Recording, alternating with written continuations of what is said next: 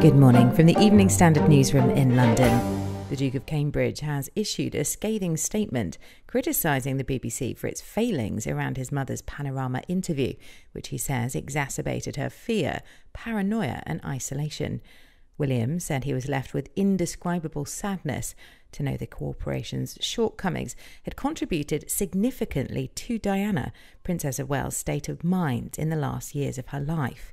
She was failed not just by a rogue reporter, but also by leaders at the BBC who looked the other way rather than asking the tough questions, the Duke said.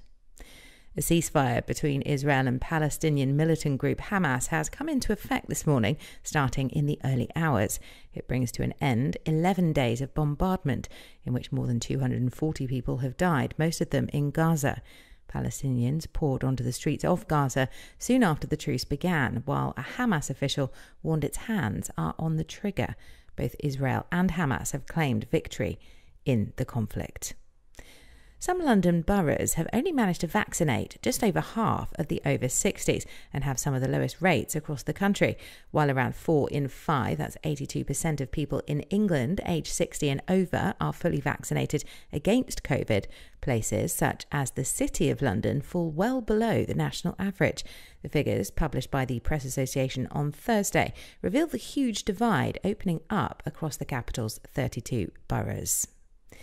The EU's top official on climate change action has backed the German Greens' call for tax and pricing changes to make rail travel more popular than flying. EU Commission Vice President Franz Timmermans said, "I support taxing kerosene like other fuels and nobody has to fly 10 or 12 times a year." And finally, Will Young has been revealing his story and how he overcame gay shame and found peace. The 42-year-old musician, whose new book, To Be a Gay Man, has just come out in paperback, says gay shame was part of my life from the age of 6. It has clung onto me and literally stopped me truly flying in life. Other parts of the book reveal his addictions to shopping, alcohol and cigarettes, and to buying houses, cars and clothes. "I still have the rush of shopping inside me," he said, and it flares up on occasion.